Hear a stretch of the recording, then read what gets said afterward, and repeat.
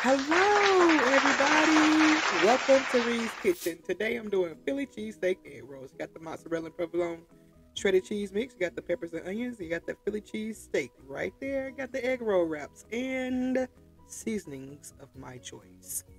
Okay, so that the peppers and onions, I'm gonna go ahead and get those in the pan and get those sauteed up.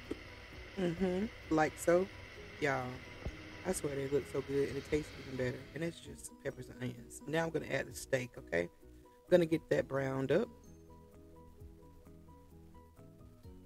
Then we're gonna add a little cheese to it. Just like that, baby. All right now. Okay. Look at there. Ooh, wait, it smells good. All right, so we're gonna now grab the egg roll wraps and we're gonna place it on the plate like so. Usually I use one wrapper, but I chose to use two today just to see how, if there was a difference in one or two. But anyways, I'm gonna put some cheese down like you see, and then we're gonna add the steak and pepper mix.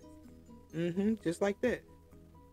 And then we're gonna top it off with some more cheese.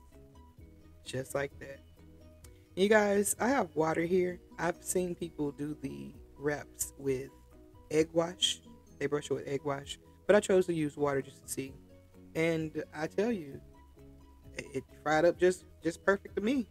And roll that baby just like that, and there you go. There's your egg roll. So now you know what time it is. Put them babies in that grease. Let them fry on up.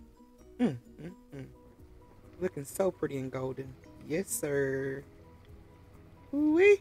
All that goodness. All right, now look at that. I just had to. Ooh. And after that, there you have it. Philly cheesesteak egg rolls. Y'all try it out and let me know what you think. Don't forget to like, share, and subscribe. Thank you so much for watching.